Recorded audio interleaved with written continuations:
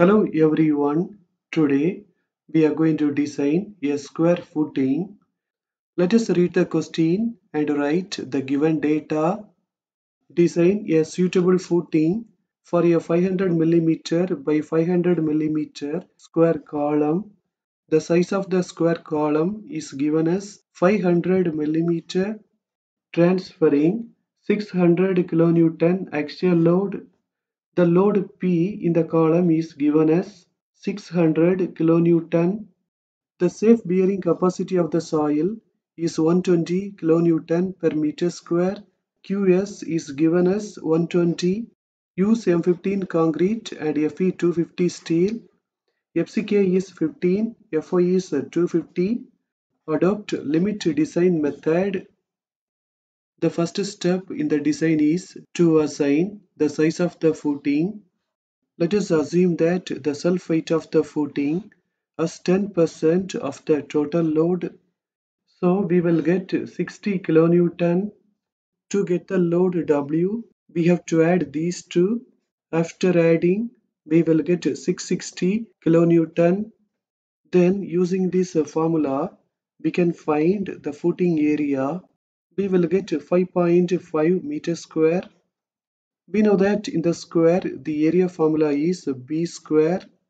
To find B, we have to take square root of this. We will get 2.345 meter. Let us round this as 2.4.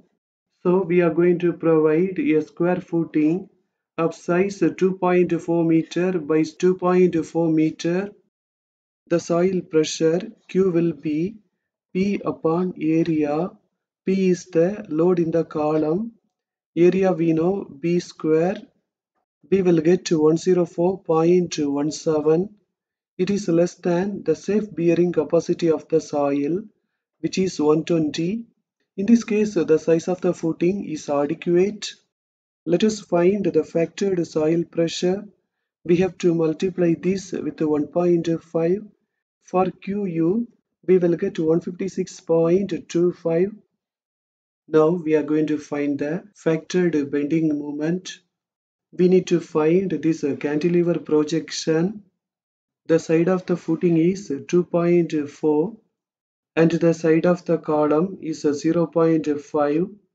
2.4 minus 0.5, we will get this distance and this distance, but we need any one of them. So we have to divide this by 2. When we do that, we will get this cantilever projection as 0.95. Then using this formula, we can find the moment. Using this formula, we can find the effective depth of the footing. Let us see how this formula comes. We have to take this IS code book, page number 70 and then 96. Our Fy is 250. So XU max upon D is 0.53. In this formula, instead of this, we have to apply 0.53. Finally, we can derive this formula. M max we have calculated.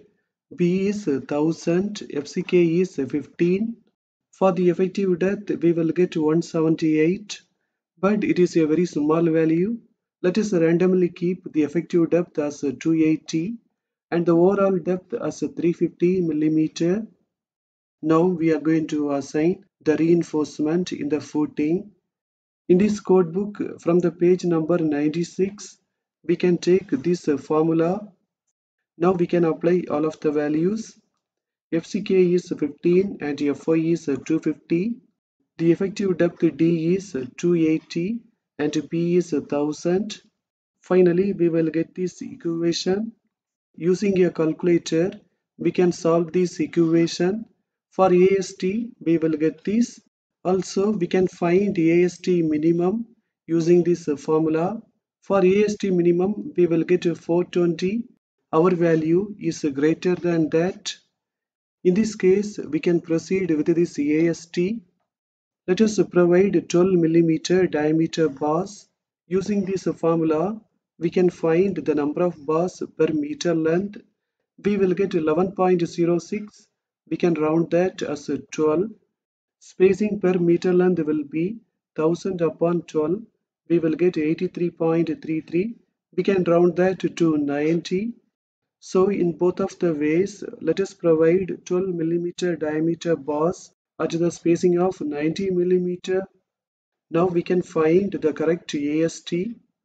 This is the area of this bar into 1000 upon the spacing. Finally, for AST, we will get this. This is the AST per meter length. Now we are going to check for shear stress. First, let us check for one-way shear. The critical section for one-way shear is located at a distance of d from the face of the column. This is the critical section. It is located at a distance of d from the face of the column. We need to find this distance.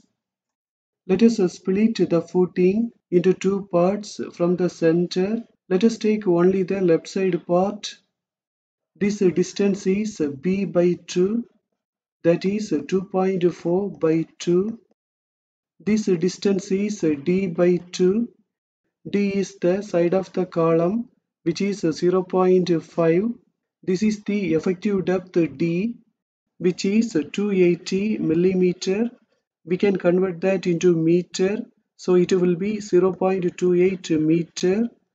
So to find this distance, we have to subtract d by 2 and d by b by 2. So 2.4 by 2 minus 0.5 by 2 minus 0.28. Now we can find the shear force Vu. The formula is Qu into area. Qu, we know that we need to apply the area of this side for unit meter length. So 1 into this side, which we have found just before. For Vu, we will get this. We can convert kilonewton into Newton. Using this formula, we can find tau V. For that, we will get 0.37. Let us find PT, which is 100 AST upon BD. For that, we will get 0.45. Let us take this code book, page number 73. Our FCK is 15. For 0.45, we need to find tau C. We don't have the value for 0.45. 0.45 comes between 0.25 and 0.5. For M15, these are the values. Let us note them. Then using interpolation, we can find tau C. Let us open this code book, page number 72. The design shear strength for concrete shall be tau C K. K is having these values. Our overall depth D is 350. If the overall depth is 300 or more, K will be 1. So tau C into K will be 0.44 into 1. We will get 0.44 Newton per millimeter square. Tau CK is greater than tau V, so the section is safe in one-way shear. Now let us check for two-way shear. The critical section for two-way shear is located at a distance of 0.5 d from the face of the column. So these distances are 0.5 d. Let us find this distance. That will be 0.5 plus 0.5 d plus 0.5 d.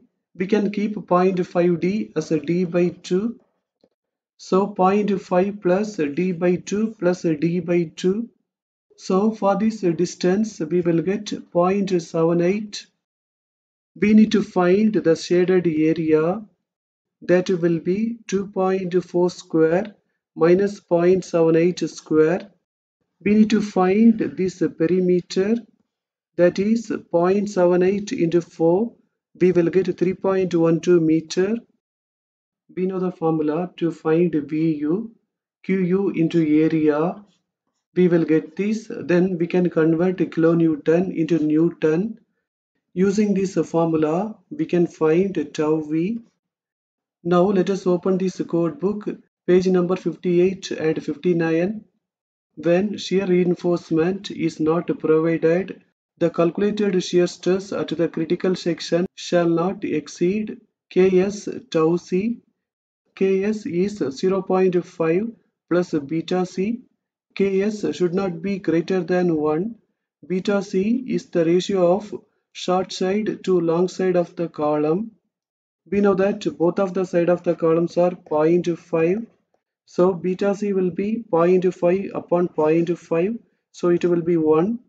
For Ks, we will get 1.5, but it should not be greater than 1. In this case, we have to keep Ks as 1. Tau c is 0.25 root of FCK. Our FCK is 15. For tau c, we will get this. Ks is 1. So 1 into tau c, it will be 0.96. Tau v is lesser than tau c Ks. So the section is safe under two-way shear. Here you can see the reinforcement details. Now we are going to end this session. Thank you for watching this video.